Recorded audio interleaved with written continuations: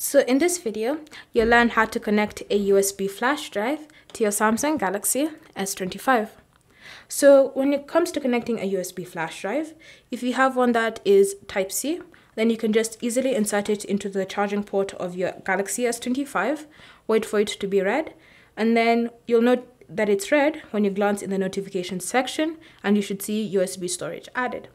However, if you have the older models, so the ones that look something like this, then you'll also need a connector. So this connector will allow you to connect your flash drive to your phone without any issues.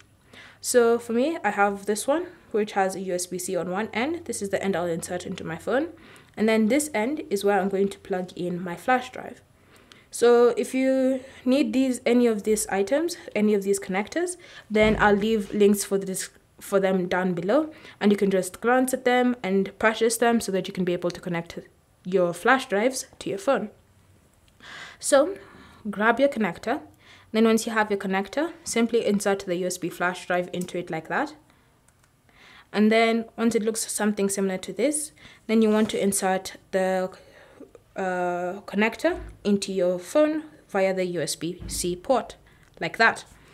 So once it's connected something like that, you then want to glance at your notification section. You'll also notice in the status bar this USB icon, which means that your device has been read. So you just glance at notifications, you should see USB storage added, which means it's been connected successfully. So from here, if you want to access any of the files that are currently on your flash drive, just open the My Files app, and then under storage, select USB storage, and you should see all the files that you currently have on your USB flash drive.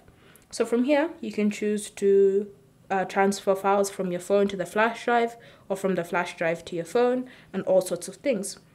And then, when you're ready to disconnect the flash drive, you have to start by unmounting it before you pull it out of your phone. So just come to the notification section, tap on the drop-down arrow, select Unmount, and then you can now remove it from your phone without harming any of the files. And so that's how you can connect your USB flash drive to your Samsung Galaxy S25. Thank you for watching. If you have any questions or comments, leave them down below and we'll get back to you.